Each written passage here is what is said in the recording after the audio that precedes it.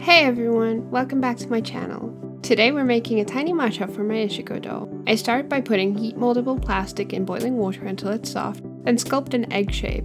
I leave that to cool off until it becomes opaque and hard, then paint it a light pink for a base coat. I cut ears from light pink felt and cut his wings from dark pink felt. After that I drill a hole where his tail needs to be. Then I take a pretty pink wire and cut it to the length of his tail. I bend that to shape and use some glue to attach everything, like this. I make some pink acrylic yarn wefts and use some all-purpose tacky glue to attach those to Masha, starting from the bottom and working my way up. I style and cut it until I'm happy with the shape.